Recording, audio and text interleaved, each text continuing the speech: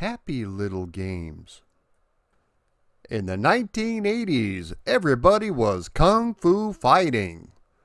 The era of the ninja and martial arts entered our pop culture in a big way, and there was no stopping it.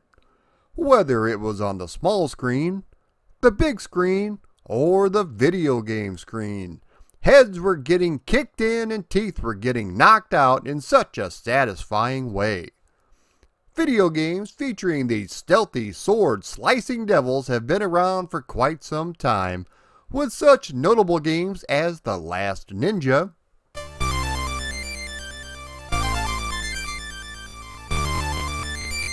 Kid Nicky Radical Ninja,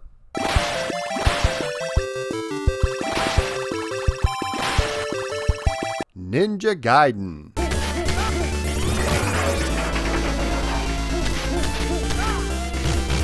and of course, Ninja Golf.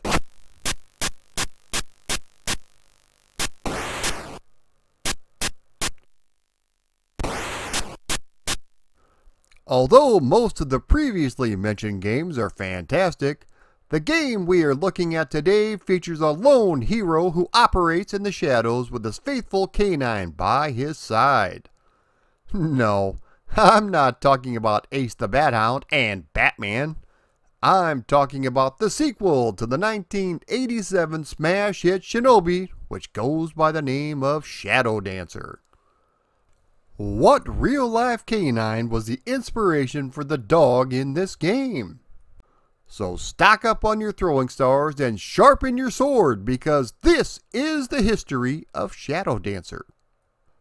The year is 1989, and Sega of Japan is looking to create a follow-up to its extremely successful Shinobi arcade game.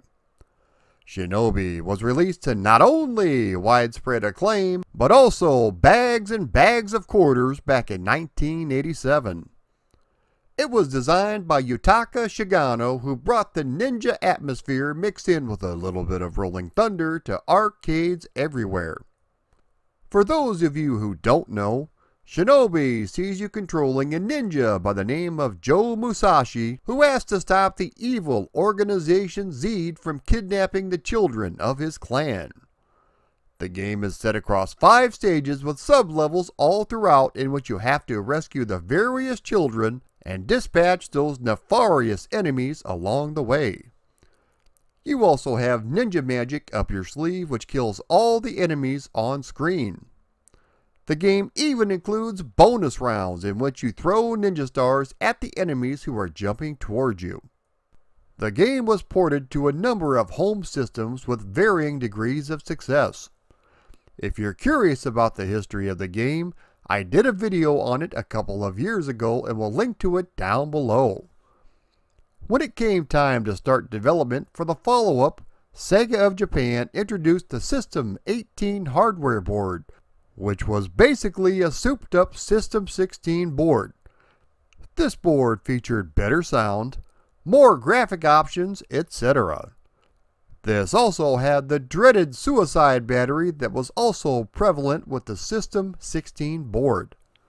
Mr. Shigano had decided to leave the System 16 and System 18 board behind, along with the Shinobi franchise, and jumped up to the System 24 board to create the arcade game Crackdown, so a brand new team was quickly assembled. They had decided upon doing a reboot of the original Shinobi, but adding new gameplay mechanics. The one new major addition to the gameplay is your faithful K9 Yamato. He was based off of the famous real Japanese dog by the name of Hachiko, who gained notoriety in the 1920s and 30s when his owner suddenly died. Every day for the following 9 years, Hachiko would return to the railway station to meet his master, who unfortunately never returned. The legacy of the dog continues to this day with statues, books, and movies all about him. The development team felt that a faithful canine that can assist you in your quest would be a nice addition to the game.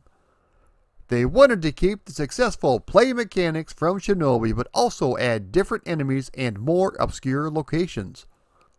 Locating and rescuing kids were out and defusing time bombs were in, along with the usual end of level bosses and bonus rounds. Shadow Dancer made its way into the arcades in 1989. As the story goes, considerable time has passed since the original Shinobi took place. An enemy organization known as Asian Dawn has commandeered the space shuttle and is using it to launch various attack satellites. To distract any known vigilantes, they have planted time bombs at various locations which you have to disarm. You and your faithful canine friend to the end, Yamato, must battle through these dastardly villains and crush Asian Dawn once and for all. In certain versions of the game, the main character you play as is Hayate, who is the estranged son of Joe. The game takes place across 4 levels in which you have to use your shurikens, sword, and ninja magic, all while dealing with the various baddies of each level. You have 3 buttons at your disposal, one for jumping, one for attacking, and one for ninja magic, which wipes out all the enemies on screen and does serious damage to the various bosses. The gameplay mechanics are very similar to the original Shinobi except for the addition of your dog Yamato. When he senses danger, he will bark, giving you the option of sending him over to attack them. While the enemy is distracted, this gives you the opportunity to take them out. You have to be quick though, because if you take too long or if the enemy has a strong defense, the dog will get hurt. Don't worry though, there won't be any pity parties put on by PETA because the dog isn't killed, he just turns into a defenseless puppy. He stays in this form until the next time bomb is defused or you finish the stage. As I mentioned, your primary method of attack are your shurikens, and thankfully you have an unlimited supply. You also have a sword you can use if you are close enough to an enemy. Stronger weapons are granted after you defuse half of the time bombs in each stage. The ever so powerful ninja magic makes its return in one of 3 random forms. These are extremely powerful and shows off a nice cutscene, which is something different than Shinobi. They are still just as effective though, clearing all the enemies on the screen. Something else that makes its return are the bonus stages. Instead of the enemies jumping across a large gap to get to you, you are at the bottom of a building looking up and the ninjas are dropping down. If you manage to complete this part, you get a free guy. There are 4 missions in total, with each one containing between 3 and 4 stages. The primary goal is to defuse a certain amount of time bombs that are scattered throughout each stage in order to proceed to the goal. The final stage of each mission is the big boss that you have to take out. The missions you encounter are the airport,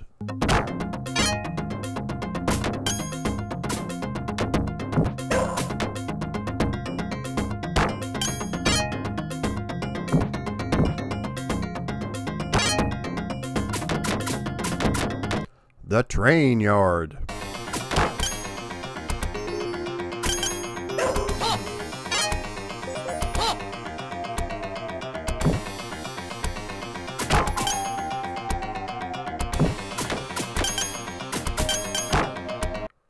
the caves,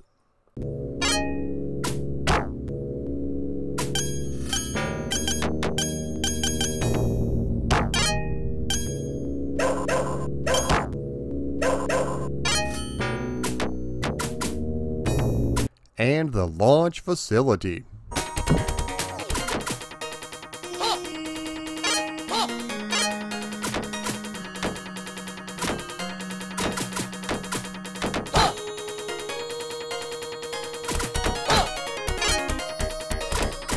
Similar to the first Shinobi, the bosses are large and in charge and are just as difficult until you get the patterns down. The bosses you encounter are armored samurai,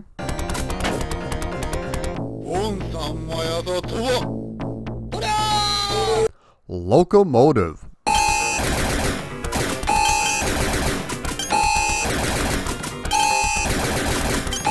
Blade.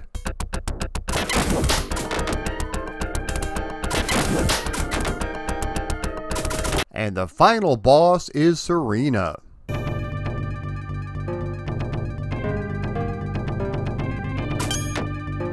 Rumor has it that this was the first time a woman has appeared as the final boss in a video game. If you're able to defeat Serena, a beautiful cutscene is shown with atmospheric music playing in the background.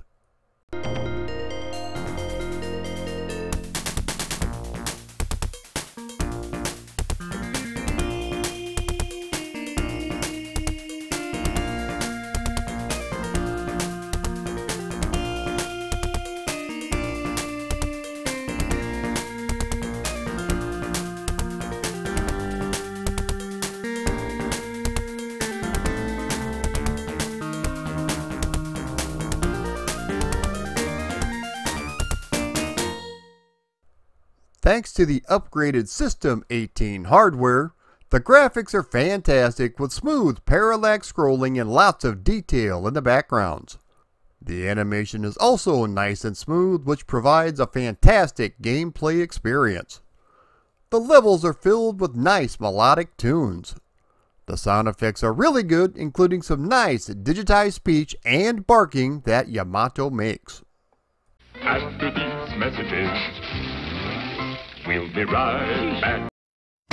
人間を操る史上最強の忍者剣山シャドウダンサーザ・シークレット・オブ・シノビ The game was converted to a number of systems, but let's go ahead and look at the one most people are familiar with, which is the Genesis version. The full title is Shadow Dancer: The Secret of Shinobi, just in case people weren't familiar with the franchise. The story changes depending on which region you are playing this in. In Japan, the hero is Joe Musashi's son, but in the English version, you are playing as Joe himself. They added to the backstory, which sees Joe attempting to avenge the death of his pupil Kato. Yamato was initially Kato's dog, so he brings Kato along to get in on the action. Instead of having to take down Asian Dawn, you have to take down the evil ninja cult Union Lizard. This game is a new entry into the franchise, which borrows elements from the arcade game but creates a whole new game around these mechanics. You still have your faithful canine friend Yamato to aid you in your quest, which you will definitely need. The gameplay remains pretty much the same, although there is now a charge meter that needs to be filled before you can unleash Yamato to attack. Also, instead of defusing time bombs, you are back to rescuing children just like in Shinobi. The first-person perspective bonus rounds have been replaced, instead seeing you jump off the building yourself, shooting all the ninjas as you descend. The 5 levels you encounter are Burning Downtown,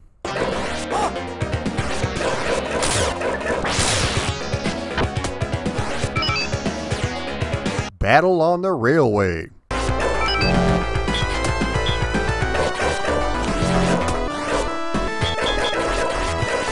Statue of Liberty,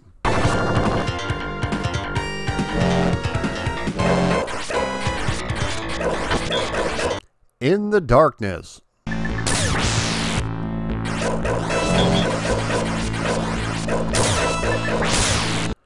and the Union Lizard.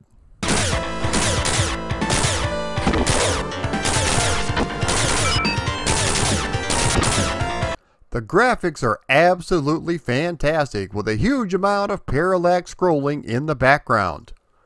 The flame effects on Burning Downtown never get old and really shows off the power of the 16-bit Genesis. The music is phenomenal, especially the ending sequence.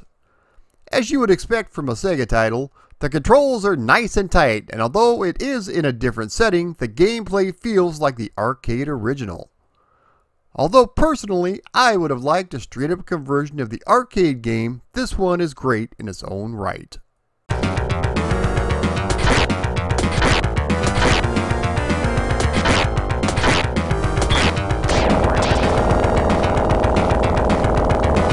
Let's move it down a notch and take a look at the Commodore 64 version. Upon first glance, you'll notice that the speed of the game is running at about 80% of the arcade original, which definitely makes for a different gameplay experience. The character sprites are fairly detailed with decent animation all throughout. Unfortunately, there is a status bar which takes up the lower part of the screen, which is prevalent in all of the other 8-bit computer conversions. The backgrounds are nicely detailed, and we even get some excellent parallax scrolling in the background, which is something not even the 16-bit Amiga and Atari ST versions would include. Although the attract sequence is missing, the entire ending sequence is included along with all of the levels and various bosses. Even the first-person bonus rounds made it over. For some odd reason, the game has no in-game music. It plays pretty good, although enemies tend to respawn at a frequent rate. It's a pretty good conversion, although not quite as good as the 64 version of Shinobi.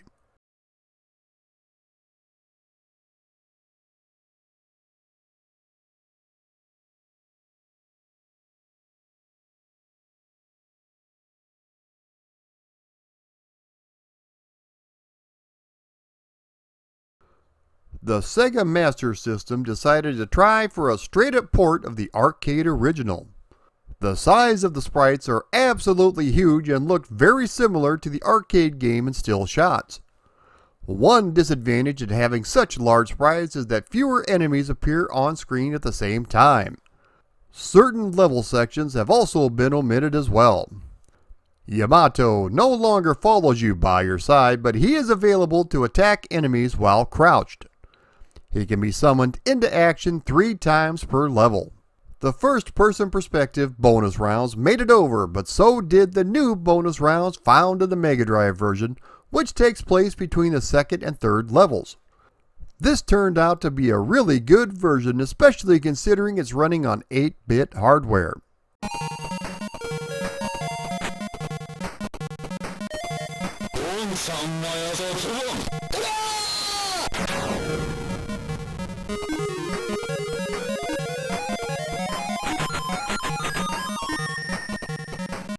Sticking with the 8-bit, the ZX Spectrum version is up next. The characters are large and fairly detailed, and the game seems to move along at a brisk pace. Everything for the most part is monotone, which is typical for a lot of Spectrum games. The color clash has been kept to a minimum, but because everything is monotone, the enemies tend to blend into the background, making them difficult to see. The animation is a bit ropey, but at least there are a decent amount of enemies on screen at once. As far as the sound goes, it's as quiet as an SBD in church, letting out only the shortest and sweetest of blasts. The game controls fairly well, and the programmers should be commended for bringing as much of the arcade game over as they could.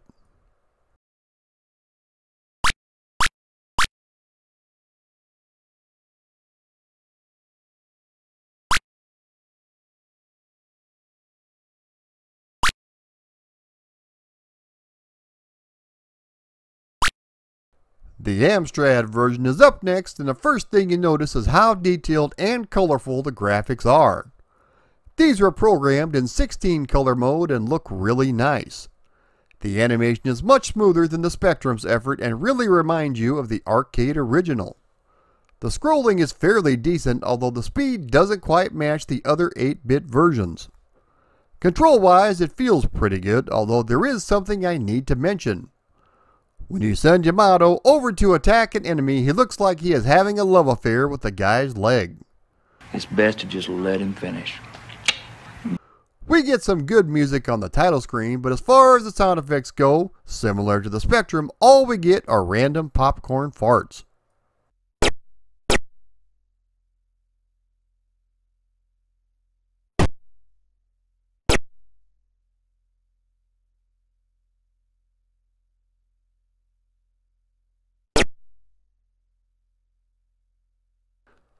Let's take a look at the best home computer conversion of the game, which would be the Amiga 500 version.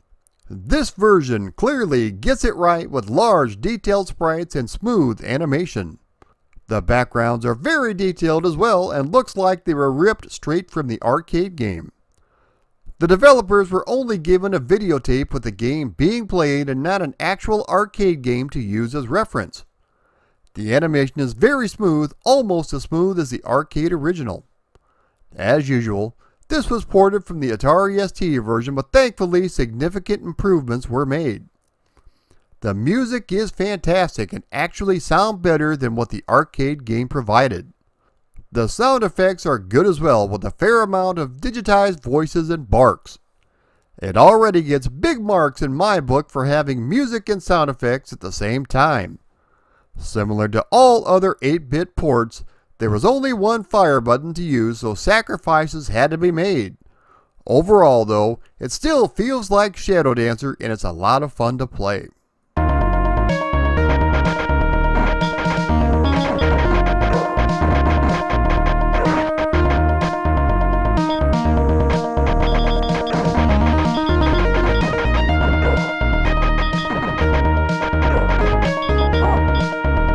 The Atari ST version looks very similar to the Amiga with a slight loss of color. The animation on the sprites are just as smooth, but the scrolling is a bit choppy. It's not bad, just not as smooth as on the Amiga. The sprites and the backgrounds look good and are very detailed. As you can imagine, the thing that took the biggest hit are the sound effects and music. At some point, they are just ear-piercing and I found myself having to mute the sound. The controls feel good, it's just a shame that the scrolling isn't very smooth, which really detracts from the gameplay.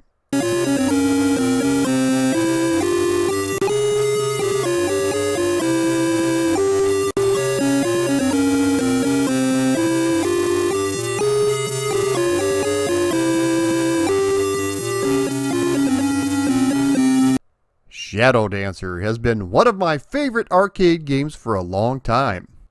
Although the game is a bit short and does get repetitive, the addition of your dog Yamato really brought something unique to the table. Also, any chance you get to live out your fantasy as a ninja killing bad guys is a-okay with me. If you've never had a chance to save the world alongside your faithful canine friend to the end, be sure and give this game a shot. You'll be glad you did. If you enjoyed this video or any of my content that you've watched, be sure to like, comment, share, and subscribe. Also, if you would like to support me on Patreon, be sure and click the link below. Thanks everybody for watching.